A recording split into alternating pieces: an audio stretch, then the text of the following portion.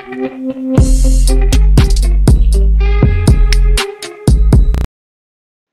everyone and welcome back to Alejandro HD, and today is day 12 of me sitting in front of a camera and pouring beer into a glass and drinking it. Today we have the Cold Bath Brewing Company. So this is again another one of the Cold Bath Brewing Company. Today this is handcrafted pale, so I'm guessing this is going to be a pale ale.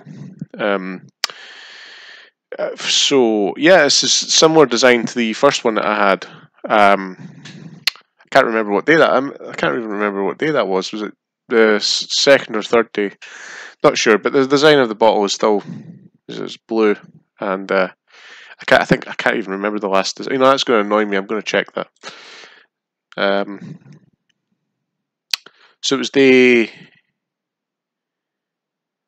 3. Yep, that was it. It was day 3, and that was the lager, and that was the sort of blue and orange bottle. So today is the blue and off-white bottle. So they're a bit uninspiring with their logos, I must say. But you know, we're not reviewing them on their logos, because that's something that a person who'd be interested in marketing would be interested in, and I'm interested in drinking.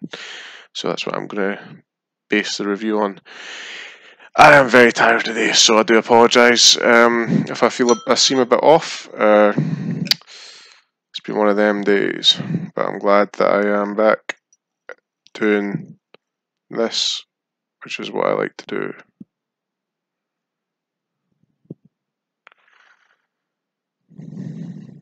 I was in Sainsbury's earlier, and I saw that the this glass that I always talk about, my non-branded generic pint glass, was actually on sale. So I was like, should I buy more? But I didn't.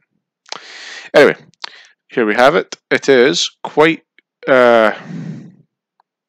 active for you know, an ale, a pale ale or whatever it's called. I'd usually have those as a little bit less carbonated than this, but I don't drink many, so maybe I'm just talking nonsense. Anyway, gonna go a taste test.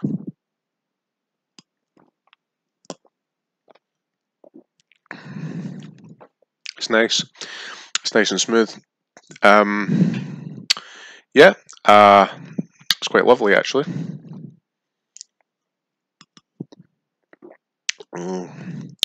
Yeah, I think I could give that a 7. That's a nice, well-rounded 7.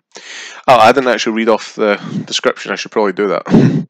I think this is the same sort of information as it had on the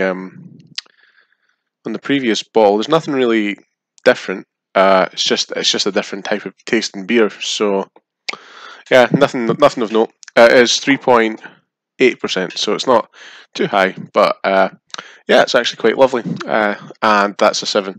So yeah, hope that anyone's still watching this. I've not even. I think I've got like 2 views per video at this point, so I don't know if this is a wasted venture, but I'm going to keep doing it. I'm going to see it through, and I'm going to look at doing my other stuff as well, because I know there'll probably be people like, what is he doing now?